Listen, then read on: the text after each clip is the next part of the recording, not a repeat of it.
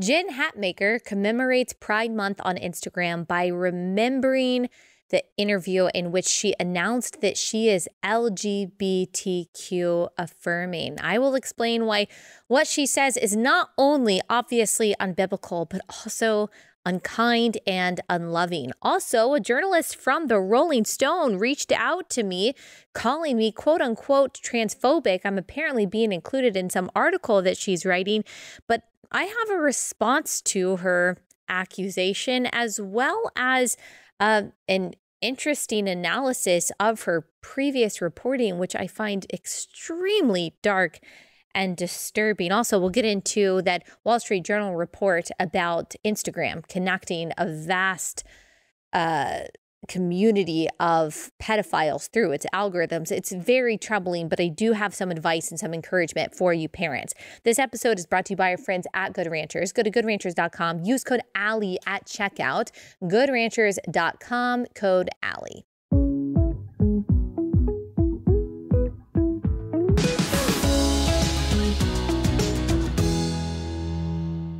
Hey guys, welcome to Relatable. Happy Thursday. Hope everyone's having a wonderful week so far. All right, before we get into all the madness today, I did just want to give a shout out to some new merch that I have, but this is special merch.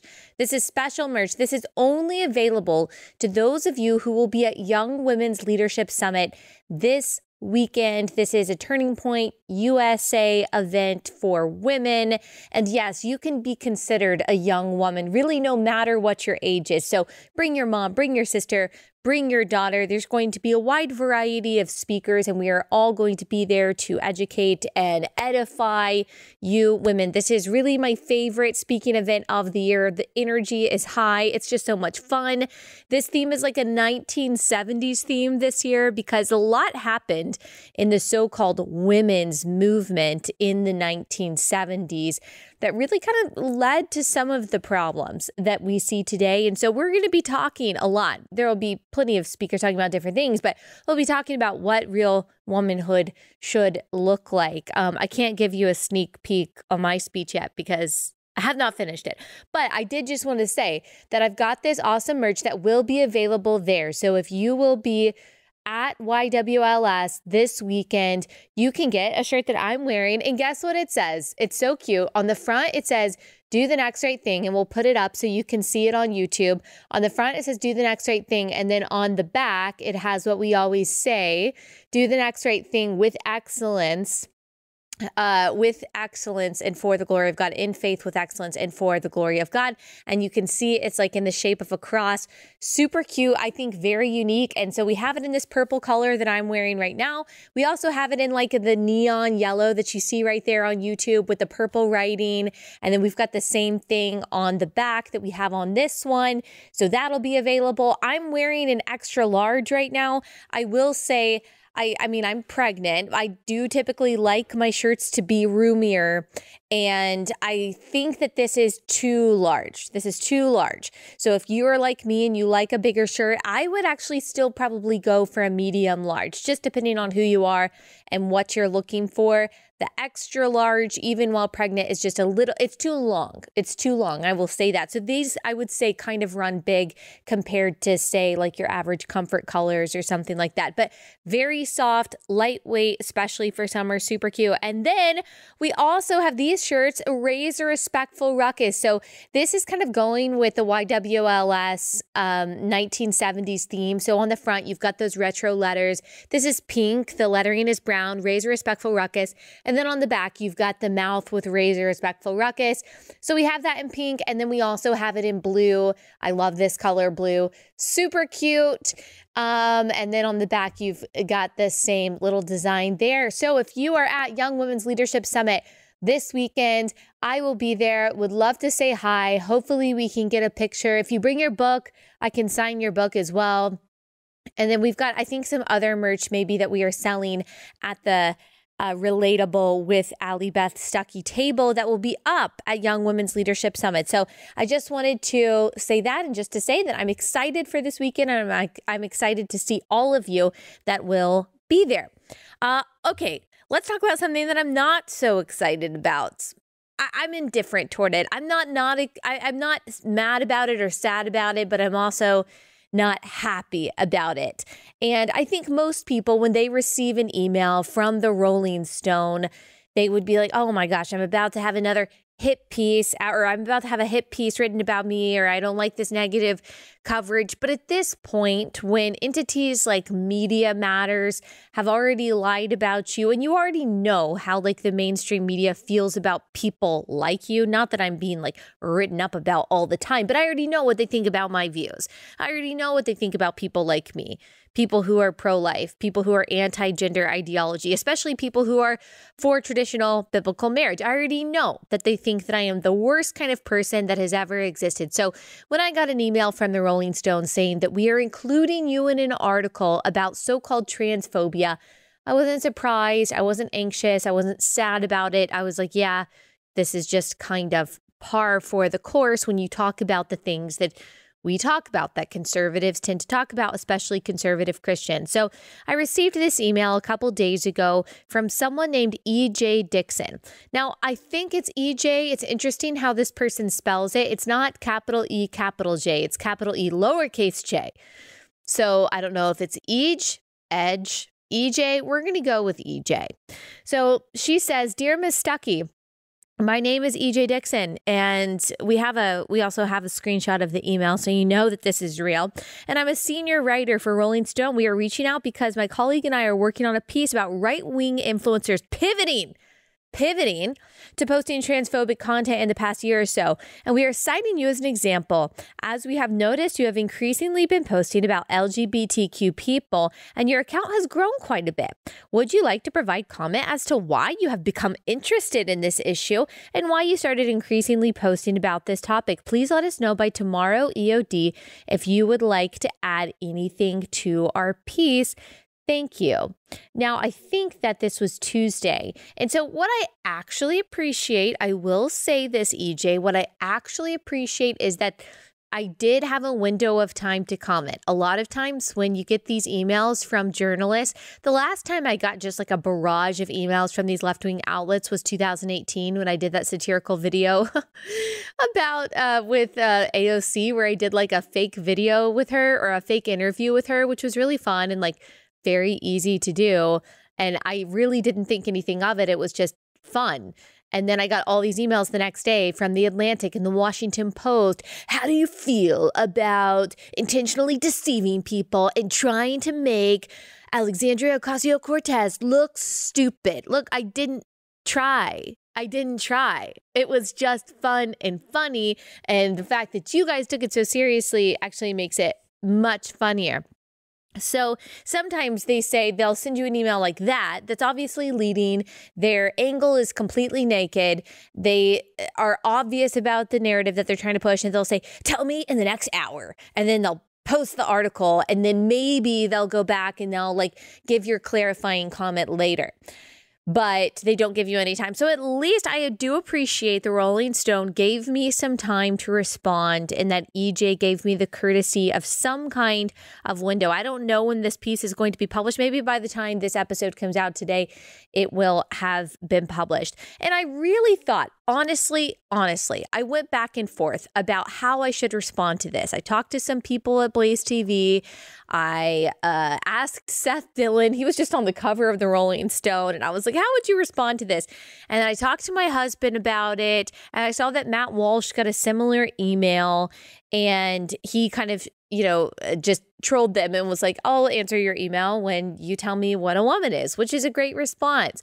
I really considered, like my husband and I thought about this, and I really considered writing a sincere response to her to really explain why I talk about the things that I do and also to correct the record about what she is trying to accuse me of. Because what she's obviously trying to accuse me of, the obvious angle of her article is transphobia is a right-wing grift that pays. That's what it's going to be. It's going to be, well, people like Matt Walsh and some other influencers have gained a lot of prominence and traction from jumping on this transgender bandwagon. And so other influencers with a smaller audience than Matt Walsh, like Allie Stuckey, have also jumped on this bandwagon in order to increase her audience and to gain opportunities.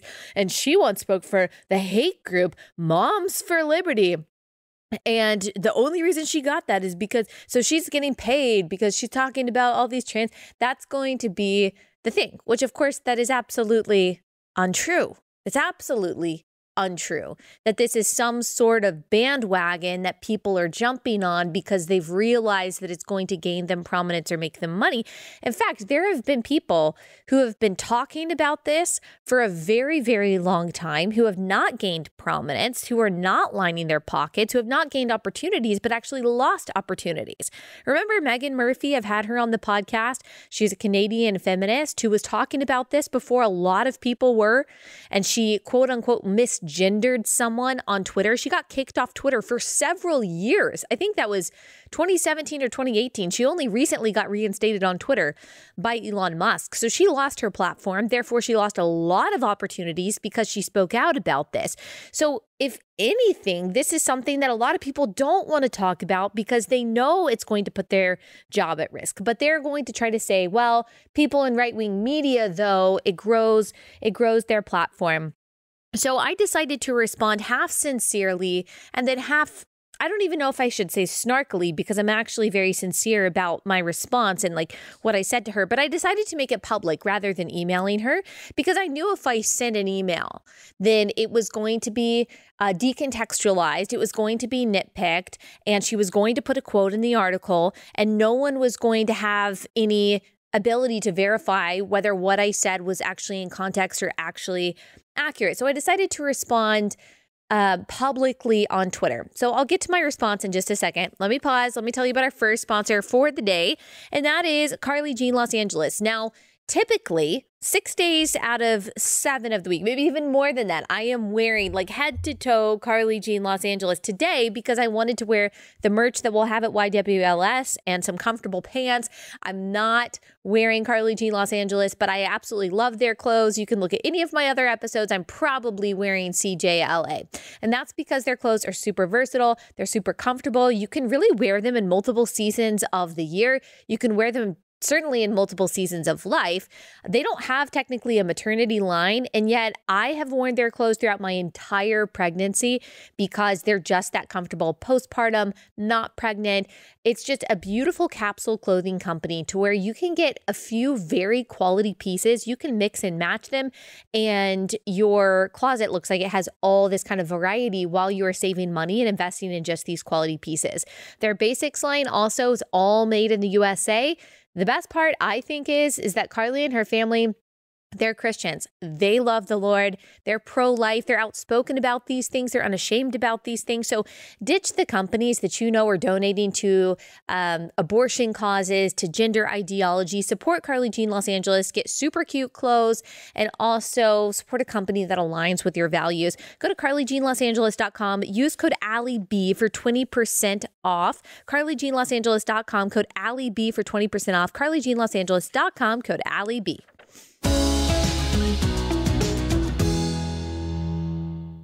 All right, so I talked about this a little yesterday with Auron MacIntyre, but here was my response on Twitter. So I went a little trolly and then also sincere for the people who actually want to read or know sincerely what my response would be. So I said, and we'll get more into We'll get more into this accusation that I make in just a second. I said, hey, EJ Dixon, thanks for your email. Happy to be included in your Rolling Stones piece. Quick question. Do you still believe pedophilia is a sexual orientation that can be satisfied by child sex dolls? Please let me know by EOD tomorrow.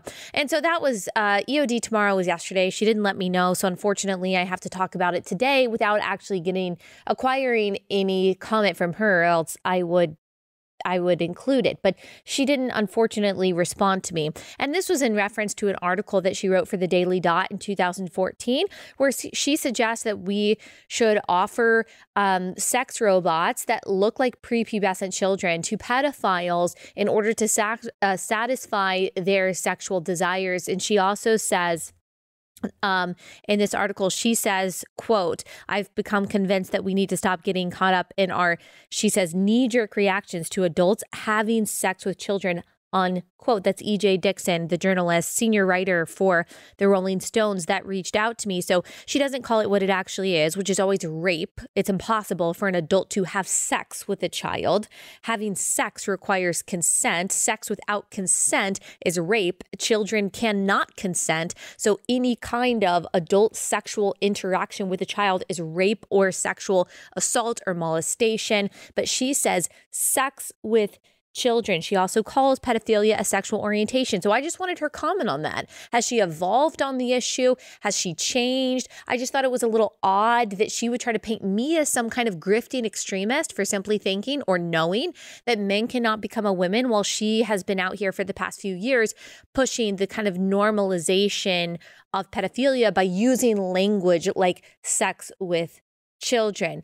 And I have more on that because when I dug into her history, I learned that this is kind of a pattern, this kind of strange rhetoric and strange suggestions when it comes to the sexualization of children. But before I get into her history of journalism, I just wanted to respond to the obvious implied accusation in her email. And so I'll kind of read you and then kind of riff a little bit on what I said on Twitter.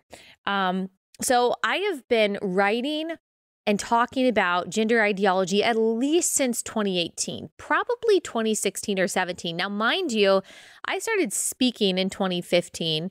In 2016, I was still just like a Facebook blogger, and mostly it was talking about the election. 2017 is when I started working at what was then called The Blaze. And I'm sure actually I probably did make videos about gender and this gender madness then, although it wasn't nearly as prevalent as it is today. Like, I mean, if Hillary Clinton had her preferred pronouns in her Twitter profile, then we would have been talking about it. But it was mostly about the election.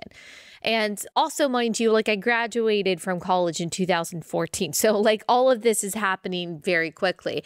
And then in 2018, that's when I started Relatable. And 2018 is the first episode that I could find where I talk about gender ideology specifically. And so I have been talking about it for at least the past 5 years. This is not some recent discovery that I've had. I don't even really know many conservative commentators who have not been talking about it for the past several years. So I certainly was not the first person to talk about gender ideology and the danger of this idea of transgenderism, but I definitely wasn't the last. Like, I definitely haven't just hopped on this recently. But here's why I have probably started talking about it more than I used to. Why everyone, left, right, and center, has started talking about it more than we used to. Because things have changed. Because the right is reacting to the left's insanity on gender, not the other way around. And I know that EJ, whatever her name is, I know she knows that. I know she understands that conservative commentators are reacting to the left's push of gender ideology and not the other way around. So as I said on Twitter, 5 years ago, we didn't hear about kids attending drag shows. We didn't hear about that. This is honestly something that we started seeing regularly about a year ago, and I would say that's thanks to mostly libs of TikTok. There are other journalists, other whistleblowers who have shown this. They've shown video of these kids being brought to the pride parades, brought to the drag shows. I don't even like to show that because I don't like to show images of minors' faces, even if their parents are willing to exploit them. Like, I don't want to further that exploitation on this show. But we are talking about drag shows where you've got men in bare prosthetic breasts shimmying and twerking for money. We're talking about pride shows or pride parades, as we talked about yesterday, where men are acting as basically slaves for another man who is whipping them in their leather chaps. You remember it was either last year or the year before in the Washington Post where a mom wrote an op-ed saying that she actually wanted her child to see kink.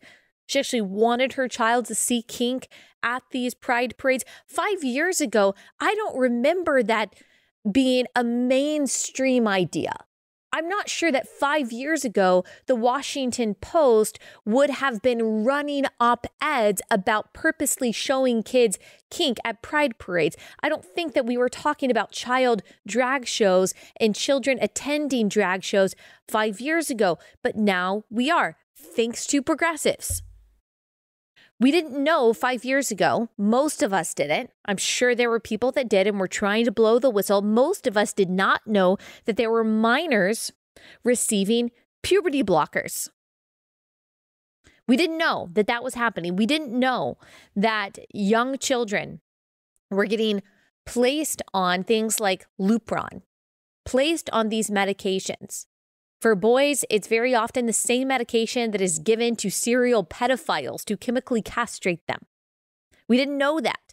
The Wall Street Journal just published an article, actually yesterday, saying this: the FDA has approved synthetic drugs that block the natural production of sex hormones to treat certain conditions like prostate cancer or endometriosis, but it has not approved these drugs as puberty blockers to treat so-called gender dysphoria. To circumvent the FDA's authority to examine safety and efficacy, the drugs are prescribed as off-label for these kids who don't want to go through male or female puberty, who think that they are confused about their gender. The FDA has issued warnings on Lupron, the hormone-blocking drug, advising it might cause psychiatric problems in children, risks of brain swelling and vision loss. These can also cause permanent infertility and sterilization of kids. Like, you understand that our bodies and minds actually need the natural puberty process in order to function, in order to develop in a healthy way. We didn't know that that was happening. Most of us weren't aware that that was happening 5 years ago. Now we realize that that's happening on a regular basis, where these confused, distressed, often depressed little kids are put on these harmful, dangerous medications in order to stop the natural puberty process. So we've discovered that over the past 5 years. We didn't realize that minor young women, girls, are getting double mastectomies in the name of gender affirmation. According to a National Review article from last year, a study published in JAMA Pediatrics shows the number of quote-unquote gender-affirming mastectomies increased 5 times from 2016 to 2019, about 100 in 2016, about 489, almost 500 minors, young women, had their healthy breasts chopped off in 2019. Maybe that's why I started talking about it more. And then we've also heard many stories of deconstructionists. We've had them on our show. You probably know the story of Chloe Cole. She had a double mastectomy when she was 15 years old. A doctor, for money, cut her healthy breasts off. I didn't know that was happening 5 years ago. Most of us didn't. Researchers from UC San Francisco, according to the Daily Mail, studied mastectomies performed on girls ages 12 to 17 at the Kaiser Permanente Northern California Health System between January 2013 and July 2020.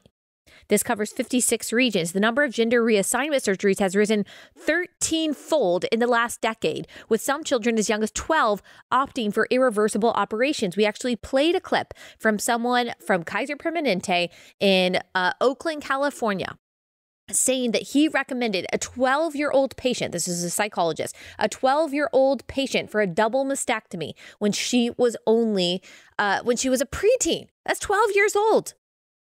Because she was apparently confused about her gender. We have him admitting that on tape. So this has become mainstream. This has increased. We're seeing the prevalence of so-called trans kids. I mean, I Am Jazz is a whole TLC show. It's a children's book that is now being glorified, now being hoisted up by brands like Pottery Barn Kids. This wasn't happening 5 years ago. You want to know why we're talking about it? Because you perverts are pushing it. Okay?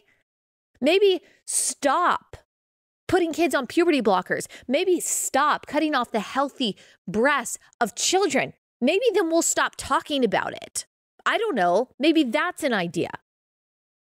Also, 5 years ago, we didn't hear about men who identify as female raping women in prison. But now we do. According to the New York Post, there's a male rapist who transitioned before trial, then sent to an all-female prison as a quote-unquote transgender woman. This person who goes by the name of Isla, I think that's maybe how you pronounce it, Bryson. He's in Scotland. He was convicted of raping 2 women when he was a man, is being sent to a female prison to await sentencing. He was found guilty of committing the rapes when he was previously named Adam Graham, a very muscular, testosterone-filled, manly man, and then he was allowed to go to the Scottish prison. Many such cases. It's not just in Scotland. It's not just in the UK. It happens here in the United States. It happens in Washington. It happens in California. It happens in New Jersey. It happens in all of these blue states. Read Redux. Go to Redux's website. They are reporting on this on a daily basis. According to the National Prison Rape Elimination Act Resource Center, there is a lawsuit ongoing by a female prisoner who says that she was raped by a transgender inmate. In a federal lawsuit filed last week, this is in 2020, a Jane Doe inmate at the Logan Correctional Center in Central Illinois said that after being sexually assaulted by a trans fellow inmate in June 2019, she was coerced by a supervisory officer into denying the attack took place and then punished for filing a false complaint under the Prison Rape Elimination Act. Again, this is happening across the country. If women aren't actually being raped and at times impregnated by these men who identify as women in the female prisons, they're at least being intimidated. We are talking about some of the most vile, violent rapists, even child rapists, murderers, men who identify as women being transferred to these female facilities in places like New York and Illinois and New Jersey and Washington and California. Again, go to Redux website. Look it up for yourself. It's all cited. I didn't know this was happening 5 years ago, EJ. Did you?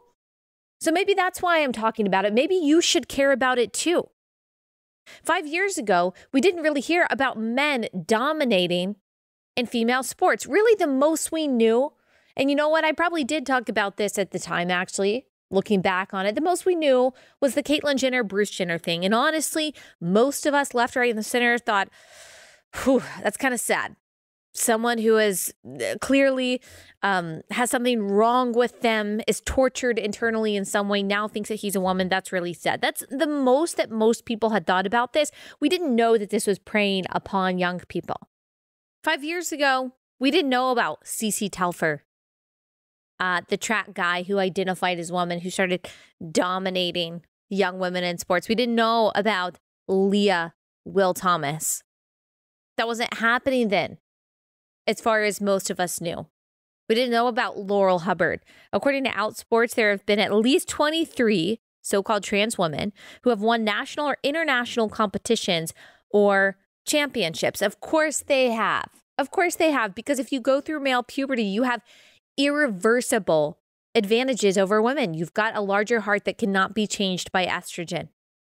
You've got more muscle mass. You've got greater bone density. You've got longer bones. None of these are changed by some kind of synthetic hormone regimen. I wasn't hearing about these sororities who are forced to accept men into their sorority houses, who are getting turned on by being at the sleepovers there, changing in front of these young women. I didn't hear about the stories happening in sororities at the University of Wyoming right now, who are trying to simply protect their sorority as a female exclusive space. These things weren't happening 5 years ago. 5 years ago, we didn't have to worry about sending our kid off to school and then being questioned over and over again about whether or not they're really a boy or a girl. Megyn Kelly talks about this, that at their very elite school in New York that her kids used to go to, that her boys were being asked over and over again, are you really a boy? Are you sure you're a boy today? We didn't have those kinds of children's books 5 years ago. And yet now we do. We didn't hear about policies like those that are being pushed by the Biden administration that will make it impossible for schools to allow there to be sex-exclusive sports teams. A reformulation of Title IX, how the Biden administration actually wants to reformulate it, would force schools to then allow boys young men who want to compete against girls, who want to be able to push girls down, to run faster than girls, who want to bully girls and share girls' bathrooms and share girls' locker rooms to allow them to do so, would force schools to do that. That's what the Biden administration wants to do. That was not being discussed 5 years ago. 5 years ago, no one was suggesting that the government should bar schools that don't let boys into girls' bathrooms from receiving meals for poor students. That is actually happening. The Biden administration ties funds for school lunches to compliance with transgender mandates. This was from June 2022 from The Blaze.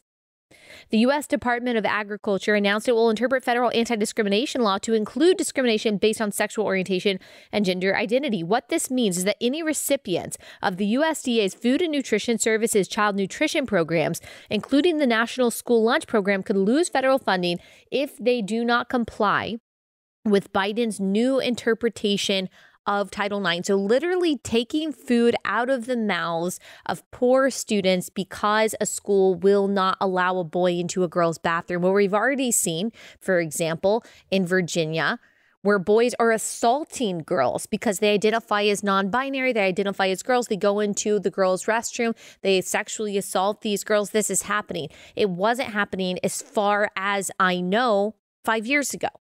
Did EJ even know a single soul with their preferred pronouns in their Twitter profile before 2019? That wasn't even an option on Instagram until very recently. Had any of us really heard the term birthing person or person with a uterus? I don't remember that 5 years ago. And now we see that regularly. We see that from congresswomen like Cori Bush. We have the Supreme Court nominee, Ketanji Jackson, saying that she doesn't even know what a woman is because she's not a biologist.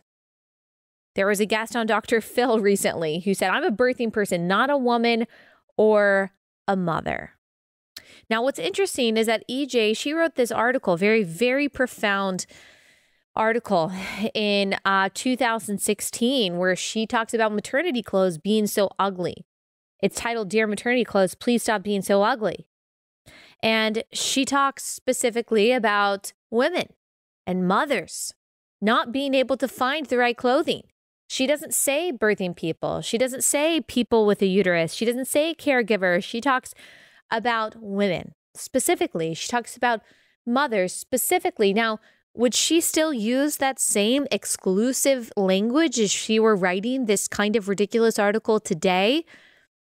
By 2023 standards, her 2016 article wasn't nearly inclusive enough, but she's changed. She's gotten more insane, right? Like, she's started saying things that no one said 5 years ago. And what she is now trying to argue is that none of us were supposed to notice.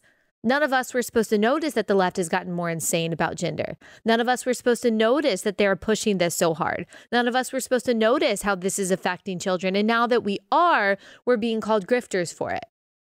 That's what they do.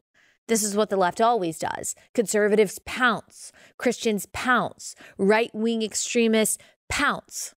But again, this is not surprising coming from someone like EJ, because she has this very strange history of journalism, which I personally find very disturbing. And I'll get into that history in just a second. Let me tell you about our next sponsor for the day, and that is Good Ranchers. All right, Good Ranchers is where we get all the meat that we eat in our house, our craft beef, our better than organic chicken. I think I've got a new order coming in tomorrow, which I'm super excited about. We ran out of ground beef because I love the ground beef so much. It's so easy to cook. It's so versatile. And so I was like, I got to get my Good Ranchers in as quickly as possible. And so thankfully we'll be restocked soon. We ate some Good Ranchers steak last night. My husband is excellent at cooking steaks, and it was a great meal. It's a great meal every night in the Stuckey household because of Good Ranchers, and it just makes our life easy. About 4:30, I decide, okay, what Good Ranchers meat that I want? I start thawing it, and then you pick out the size and you're good to go. It just makes your life so easy, and to not have to think about it when I go to the grocery store, it's so much more convenient. I don't have to worry about where it comes from. I don't have to worry about the quality. It is all American-made meat. Plus, I'm supporting a company run by people that shares my values. And this is a great Father's Day gift, by the way. Go ahead and get him a box of meat, or you can go ahead and buy that subscription and save a lot of money when you do. And go to goodranchers.com, use code Allie at checkout for $30 off your order. Goodranchers.com, code Allie. Goodranchers.com, code Allie.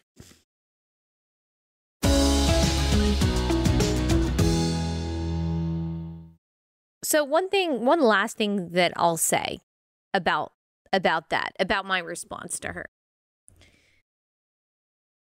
is that I actually, and I don't know if she can say this about herself, I actually believe the things that I do.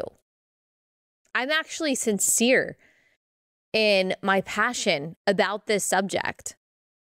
And this is not a new revelation for me. I've always been a Christian for as long as I can remember, have believed, at least in Genesis 1:1, that God created the heavens and the earth, have believed in Genesis 1:27 that God created the male and female.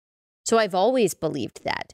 It was the revelation over the past few years that there is such a violent assault on that reality that has inspired me and many other people to talk about it, as we've seen the destruction that it brings to communities, to families, to peoples, to bodies. That's why we're talking about it, because we care about it, because it's dangerous, because it is destructive, because it will lead to eventual societal collapse if we're not already on an inevitable collision course already, because it ruins kids' lives, because it's not true. It's not true. It's a lie. That's why we're talking about it. And I sincerely believe that. I guarantee you, if I had never, ever talked about this, I don't think that would affect my audience size at all. But it would have actually been extremely inauthentic and insincere for me not to touch this subject. It would have been completely unnatural based on the belief system and the worldview that I've always had about reality, about theology, about morality. And so it wouldn't have made any sense for me not to talk about it. It wouldn't have made any sense for me not to talk about it more than I used to, based on the craziness that is being pushed on us so prevalently on a daily basis. I'm not sure that EJ could say the same thing about her own integrity and sincerity. I'm just not sure. But I want to dig into her history, because I didn't know who she was when she first emailed me. And actually, I had talked about one of her previous articles on the show last week, I think, and I just didn't realize it was by her. But once I started piecing it all together, it made more sense. So, like I said at the beginning, she has an article from 2014 in the Daily Dot. It was updated apparently in 2021. And this was kind of what led me down the path of, why does she talk about this? Has she talked about this more? Where she argues basically that pedophilia is a sexual orientation. So it's an attraction that people feel. It's not a paraphilia. It's certainly not she would say not a perversion. It's just how some people are oriented. And instead of having an emotional reaction to it, instead of being horrified by it, she argues in this article, we should think about how to address it. And she suggests that creating these child sex robots would maybe be a good way to satisfy the desires of these people who lust after children, these pedophiles. And there's no evidence for this whatsoever. Really, any kind of form of common sense that we have, especially with what we know about the objectification that comes with pornography, we know that it would probably just spur more violent crime against children, because it's a kind of perverted addiction, just like people who are addicted to pornography have. They need something that is more intense, more extreme, gives them more dopamine, that is more exciting, that is more violent. And so it just gets worse and worse and darker. There's no way that they would be satisfied from this kind of perverted act and not go on to find a real life flesh and blood victim. Why should we satisfy this kind of absolute depravity rather than do everything that we can to just protect children from it? She says, again, EJ Dixon says that she has become convinced that we need to stop getting caught up in our knee-jerk reactions to adults having sex with children, however despicable we might find it, as if our horror, as if our disgust is something that is just subjective. And again, the language that she uses there is very normalizing language. Rather than rape, rather than molesting, rather than assault, she says has sex with children as if it is something that two people can be doing consensually when you're talking about an adult and a child. So this was all the way back in 2014 that she wrote for the Daily Dot. And then I fast forwarded a little bit to the things that she has written about over the years. You'll remember Netflix's Cuties.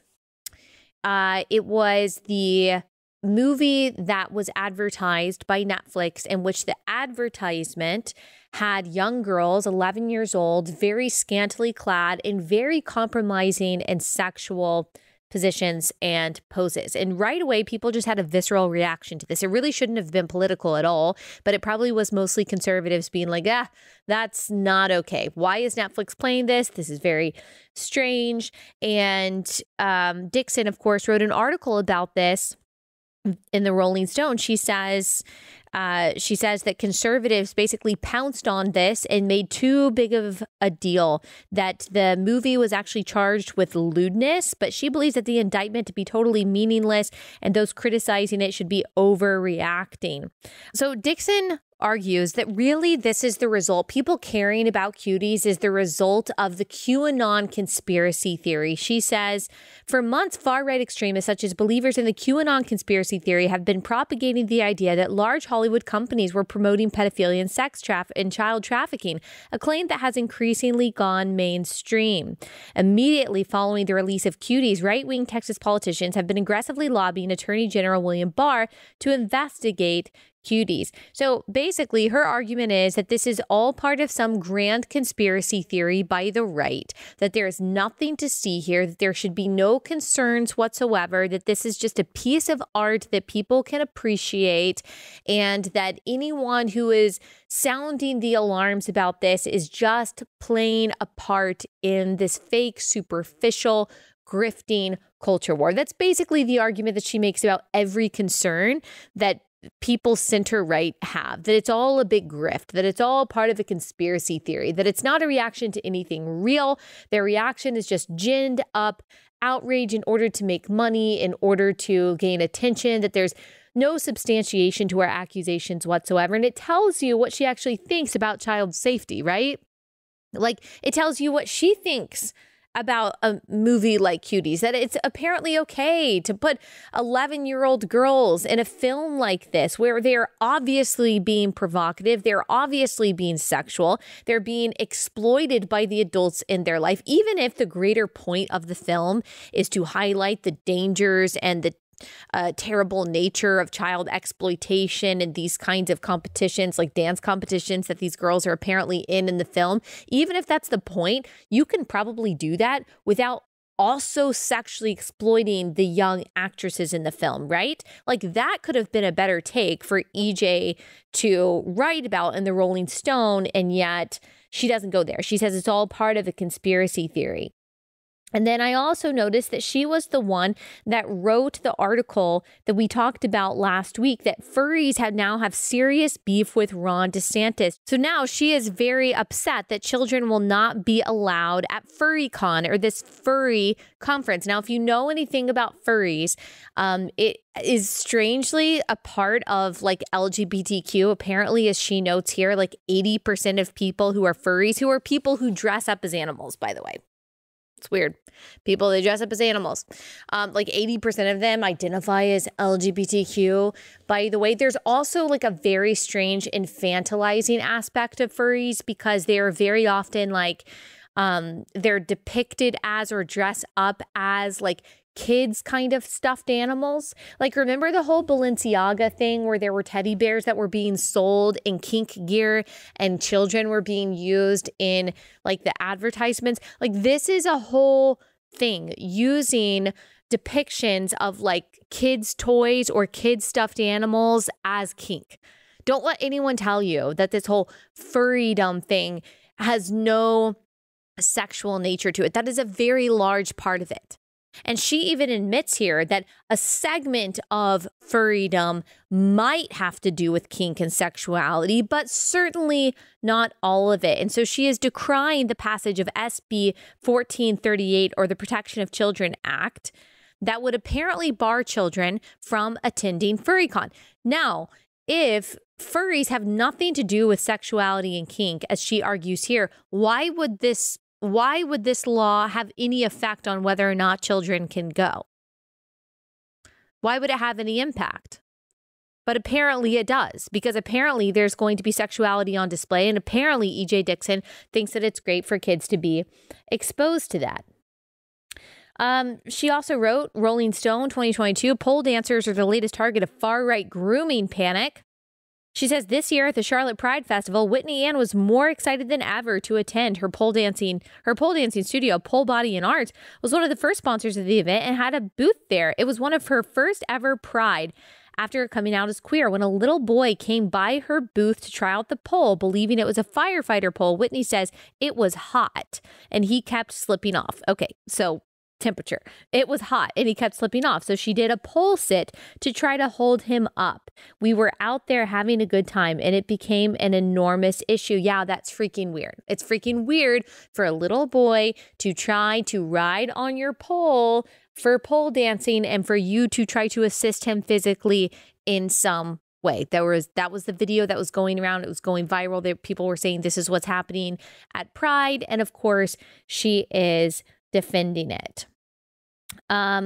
So this is kind of just her shtick. This is kind of just what she does. She talks about the fear of grooming and the fear of pedophilia, the fear of child predation as just kind of a right-wing grift. She has many other articles saying that the panic about child sex trafficking or the panic about pedophilia, accusations of pedophilia, that the whole Save Our Children campaign, that it all has to do with this grand QAnon conspiracy theory. And so that's the person that reached out to me that apparently thinks that I am the extremist, that I am the grifter for saying that men cannot become women and actually caring about the protection of children's bodies and children's minds. Okay. It's just so interesting, as we talked about yesterday, how the left rewards the fringes of their movement while the right punishes theirs. I mean, she said the most vile, bleak, disgusting stuff. And she has just been able to climb up and up at the Rolling Stone. So we'll see what the article actually says. But I just wanted to point out the interesting history of our friend E.J. Dixon. Just a very strange fixation on, on children and making sure that no one actually protects children for fear that they might be accused of being some right-wing QAnon conspiracy theorist. That's a strategy. That's a strategy. All right, before we move on to Jen Hatmaker's post, I do just want to mention, and I don't have time to get into this significantly, but I did post about it on Instagram, and that is the story by the Wall Street Journal, and the title is Instagram Connects Vast Pedophile Network. And I have a message. I have a message for parents. After I tell you a little bit about this article, I've got a message and just some strong advice for those of you out there. Let me tell you about our next sponsor for the day first, and that is Preborn. So this is an awesome sponsor because they offer an amazing service for women. A Preborn network of clinics has rescued over 200,000 babies. The majority of the women who come to their clinics are being pressured to abort. Preborn seeks these women out before they make the ultimate decision, introduces them to the life growing inside of them through a free ultrasound. So they are the fuel that allows these women to keep their babies. We are the fuel that allows Preborn to do what they do. A free ultrasound is $28. So that's what the ultrasound costs Preborn. $140 provides 5 ultrasounds. So we can save lives. We can save lives by donating whatever you can to Preborn. Blaze has a goal of saving 70,000 babies in 2023, and we are well on our way. Just dial pound 250 and say baby. That's pound 250 baby, or go to preborn.com/Allie. Preborn.com/Allie to learn more. That's preborn.com/Allie.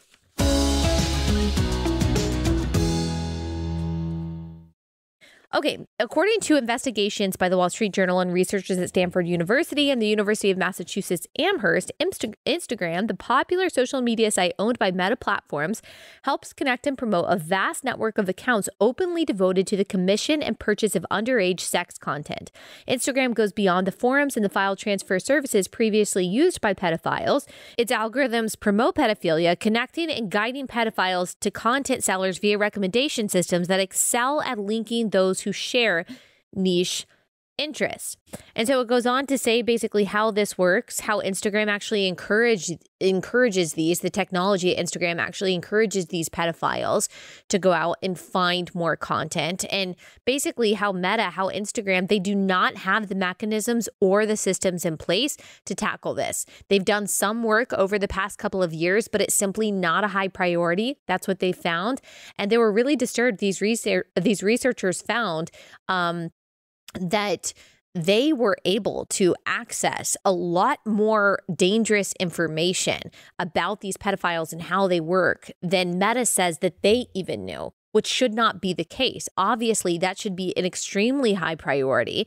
And Meta is actually one of, if not the number one place, one of the top places, whether you're talking about Facebook or Instagram, for child sex trafficking. So this should be priority number one by this company. We know that Elon Musk apparently has really prioritized that at Twitter. Twitter is a far less popular venue for this connection of pedophiles and child sex abuse material. Meta is much more popular for that, and they simply are not doing the work necessary in order to take it down. And when I posted about this on Instagram, a lot of you messaged me and said, yeah, I have tried to report images, and it's really difficult to ever get a response back. If you do get a response back, it's typically just that they can't do anything about this. It's really, really sick. It's sick that these people exist. It's sick that they can use Instagram. It's sick that Instagram's algorithms actually feed this. Like, can they not put a mechanism in place that says, you know what? Okay, like the Explore page, it is typically, not always, it's typically based on your own behavior. But sometimes they show me things that I'm like, that is totally irrelevant to me. I don't think that's funny. I don't think that's cool. I would never click on that. So I think sometimes they show you things that they just want to show you, but they also show you a lot of accounts based on the accounts that you follow, based on the posts that you like, based on the things that you click on, the posts that you save. And so can they not put a mechanism in place that says, okay, we are not going to do that for inappropriate content. We're not going to do that for porn. We're certainly not going to do that for child sex abuse material. You're saying that they have so much sophisticated technology that they can basically read your mind to feed you advertisements that they know that you will click on based on what you need in your life, but they can't prevent people from seeing and sharing and selling child sex abuse. I just don't buy it. So like, what's the reason here? Why isn't it a high priority? We should be asking ourselves that question. Thank you to Wall Street Journal. Thank you to Wall Street Journal for writing about this. Thank you for the researchers that did the research. We should be putting, I don't even know how, but legislators should be putting a lot of pressure on Meta to figure this out. Priority number one should be eliminating the circulation of child sex abuse material and child sex trafficking on these platforms. Now, here's just what I want to say. We could talk a lot more about that. I encourage you to read the article. It is behind a paywall. I am a subscriber, and so it's unfortunate that you have to pay for it to read it, but it just is what it is. Here's my message to parents. This is my opinion, and I know people get mad about this. You can get mad. Don't post pictures of your kids online. Don't post them. It's not worth it. It's not worth it. Because I don't even want to get into, like, I've talked to a lot of you about this. I follow some experts on this about child safety online, that it really doesn't matter what kind of picture that you post of your child, that unfortunately with artificial intelligence and all of the different technology that exists out there, there is a way to sexualize and change, Photoshop the pictures of your children so that they can then be circulated for abuse, even if you're just posting their face, even if they're fully clothed. It's a really unfortunate and tragic reality. And you can push back on me and say, well, I shouldn't have to accommodate these freaks and these pedophiles and these predators. They shouldn't, steal my joy. I want to share a picture of my kid. They shouldn't have to, they shouldn't stop me from doing that. I agree with you. You shouldn't have to, but that is the world that we live in. Now, if you can't abide by that, if you're like, I'm still going to post pictures of my children online, which by the way, I think to me, it extends past child safety. It also is about, it's about consent. It's about just privacy. It's about kids being able to choose one day when they grow up, what they want to share online. And especially for those who like commodify their children's experiences or commercialize their children's upbringing. Like, I think there's a lot of ethical and moral issues that come with that. I'm sorry, but I do. But also just when it comes to child safety, like if you're like, I'm still going to post pictures of my kids online, but I'll make sure that, they're fully appropriate, things like that. Okay. Just please do not post pictures of your kids in their bathing suits ever. Do not post pictures of your kids on the toilet ever. That's weird. I'm sorry. I think it's weird when people do that, period. Do not post bath pictures of your kids. Do not post pictures of your kids getting into or just getting out of the pool. Do not post a picture of your kid in her leotard doing gymnastics, doing cheerleading. Do not post any kind of picture of your child that is not fully clothed, that is not totally appropriate. Like literally, I follow this one account. I think it's called Mom Uncharted, where she talks about this and the terrible things that like go viral that probably were innocent and innocuous, like kids eating certain kinds of foods that end up being circulated on pedophile networks. There was this one of you reached out to me and said a friend had the FBI show up at her house because she had shared this picture. I think it was probably like a naked or a diaper picture of her child 17 years ago.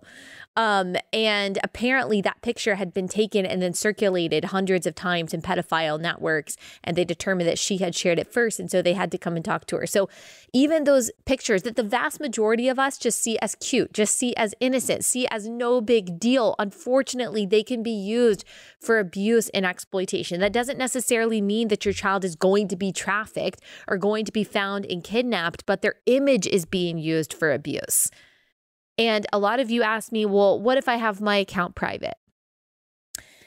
Yes, that's a barrier. I would say that's a barrier. That's better than nothing, but it is not foolproof. We don't actually know how well that is protecting your children because, like, do you really know to their core every single person that follows you on your private account? Because remember, like these pedophiles that we're talking about, they're not some class of people that all just like live in their basement and you spot them and you're like, yeah, that's a creep. I mean, these are unfortunately people at your workplace, people at your church. These are unfortunately people in the networks that you know. These could be people in your family. Do you know 100% that every single person on your friend list on Instagram would not screenshot that picture, that cute picture of your, diapered or bathing suited baby and then share it? Like, do you know that for sure? Do you know for sure you don't have any hashtags of your kids? Do you know for sure that there is no way whatsoever for people to be able to see those pictures that you have posted online? I don't think any of us can know that. So you might not agree with me. You might say, you know what, whatever. You're still going to share it. That is your prerogative. I still think that you love your kids. I know that you want to protect your kids. It's a different choice you might make, but that's my encouragement to you. I follow very, very few influencers. I follow really just one, I don't know, a few, but really just like one influencer who I love because she seems real. She seems fun. She seems like lighthearted and she's a fun follow, but I really want to message her and I don't want to be a nag. I hate this, but I really want to message her and say, stop posting so many pictures and videos of your kids, especially when it's like at the pool. It's just, please stop. But I know that a lot of these influencers won't because it's their brand. It's how they get sponsors. It's how they make money. is like by posting pictures of their kids online. And so I know that they won't, but I would encourage you. I actually reached out to an account yesterday. It's not an influencer account, but they had posted this picture of a newborn baby. And I'm sure that like a lot of people thought it was cute, but it was an unclothed baby. And I linked in the article and I was super kind about it. And I just said, please consider just not posting pictures of babies that don't have clothes on. Unfortunately, it's something that we have to think about. And thankfully they took it down. So I encourage you to send this Wall Street Journal link to whoever it is that you follow, that you see posting, these kinds of pictures, even if they just have innocent, motivations, and just say in a really kind way, like, I really love your content. Your family is so cute. I just wanted to send you this. And I hope that you would reconsider posting pictures of your kids online. They might listen to you. You never know. I would encourage you to do that. All right. I wanted to get that message out there. Now I got a quick response to Jen Hatmaker in just a second. Let me go ahead and tell you about our last sponsor, and that is Epic Will. All right. If you don't have your last will and testament in place, you need to do that no matter how old you are, especially if you have kids. You just want to make sure that everything is taken care of if, God forbid, something happened to you and your spouse. It's just the responsible adult thing to do, and there's really no excuse to wait. I understand lawyers' fees. It's a lot. It's a hassle, but that's why Epic Will exists. They make it really easy. You go to epicwill.com/Allie. You'll save 10%. Also, they give you a template. They make it really easy in less than 5 minutes. You've got a last will and testament in place so that your family's future is secure no matter what happens. Also, if you're a single mom, you've got kids under the age of 18 at home, you get this totally for free. They really care about single moms, so they want to make it easy. So get your will in a very easy, convenient way from epicwill.com/Allie. It's only $119. Save 10% on your complete will package. epicwill.com/Allie to save 10%. epicwill.com/Allie. All right, so I've been wanting to respond to this for a long time because she posted it on May 27th, and I've been meaning to talk about it, and then, things just happened and I wasn't able to respond. She posted a pride post on May 23rd, a picture of herself performing a wedding for 2 gay men, and then she shared a caption detailing how she ended her evangelical career when she affirmed what is referred to as gay marriage in 2016, and she is not sad about it. So, she says this, on October 25th, 2016, I gave an interview that ended my career as I knew it. It went like this. If an LGBT friend of yours got married, would you attend that wedding? I would attend that wedding, she says, with gladness, and I would drink champagne. I want the very best for my gay friends. I want love and happiness and faithfulness and commitment and community. Yes, that's an easy answer. And how would you respond if one of your children were gay? I think we would parent that child exactly the same as the rest of them, which is to say, we would always be on their side, in their corner, and for them and with them. We want for all of our kids the same thing, faithful, committed marriage and a beautiful family that is committed to God and the church. I would have the same standard across the board no matter what. You mentioned faithfulness in God. You think an LGBTQ relationship can be holy? I do. And she said, the evangelical coffin was nailed shut. My books were pulled from shelves, my contracts canceled, best-selling book out of print, and my calendar empty. Almost none of the famous ministry friends would speak to me anymore. Thanks be to God. She said every loss was 100-fold gain. She said, do you know how many evangelicals and leaders feel misaligned between their head and their heart here? Tons. They pull me aside when I travel. They say basically that they agree with me. They know. My point, hearts are there. Minds are changing. And then she says she performed this wedding. And she says, happy almost pride. She posted another pride post on May 27th, thanking Rachel Held Evans, who died a few years ago, for being the primary influence that led her to being fully affirming of LGBTQ. And basically says, the gospel is bigger. The Bible is bigger. God is bigger than exclusion of LGBTQ people. And she says she affirms LGBTQ because they're human beings and they're created in the image of God. So I think this all sounds extremely attractive and appealing to a lot of people. Yes, and amen. A lot of people want to say, yes, you want to be seen as loving. Yes, you want to be seen as affirming. You want to be seen as accepting. You want to be seen as awesome, liked by the mainstream. And yes, God is bigger. The gospel is bigger. Of course, it's fine. Love is love. All that's good. I know that that makes your heart feel good. That maybe makes you warm inside. That maybe you can compromise on this issue and still be a disciple of Christ. The reality is that you can't. You can't. Rosaria Butterfield responded to Jen Hatmaker in 2016. And I've had her on my show. I've talked about her several times. Go listen to that interview that I did with Rosaria Butterfield. She's amazing. And she wrote this.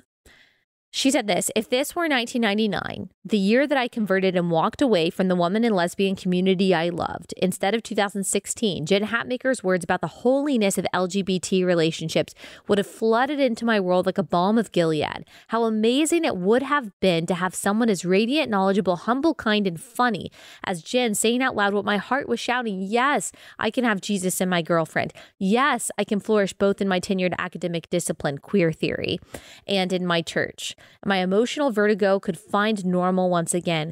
But, she says, if I were still in the thick of the battle over the indwelling sin of lesbian desire, Jen's words would have put a millstone around my neck. She says, calling God's sexual ethic hate speech does Satan's bidding. This is Orwellian nonsense or worse. I only know who I really am when the Bible becomes my lens for self-reflection, and when the blood of Christ so powerfully pumps my heart whole that I can deny myself, take up the cross, and follow him. And she says that the LGBT community is deceived by sin, deceived by a hateful world that applies the category mistake of sexual orientation identity like a noose, and we all continue to fail miserably.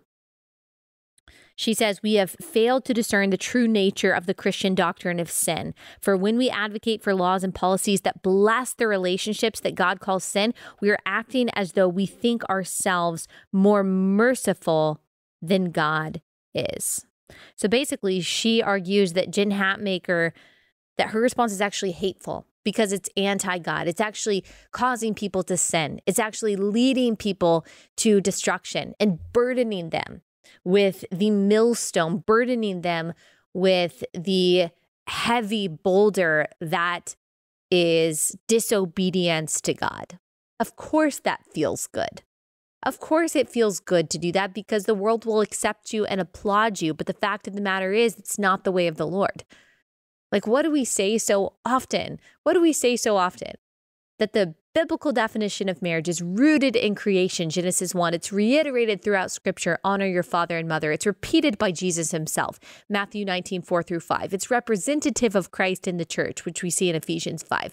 And therefore, it is reflective of the gospel. The Bible starts with a marriage between Adam and Eve. It ends with a marriage between Christ and his bride, the church. You can't get around it.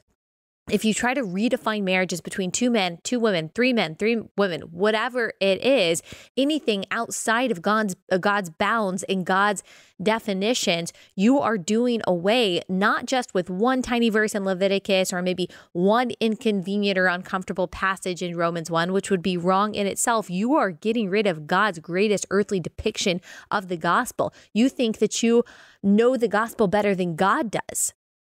No, the gospel is not bigger than that because the gospel is represented through marriage between a man and a woman, which represents Christ in the church. Ephesians 5 is abundantly clear on that.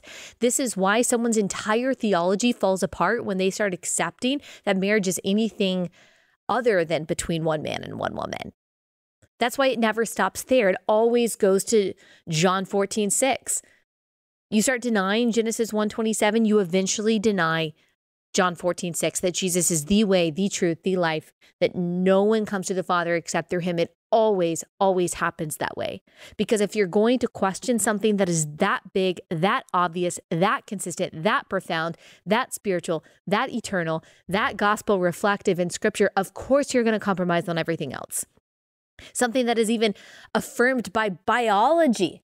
If you're going to deny that, such an obvious and observable truth, even to the non-Christian, that the male-female relationship is unique and life-giving, of course You are going to deny what is far more controversial, that no one gets to the Father except through Christ, that you are a sinner in need of a Savior. I'm not even sure that Jen Hatmaker would say that she believes that anymore.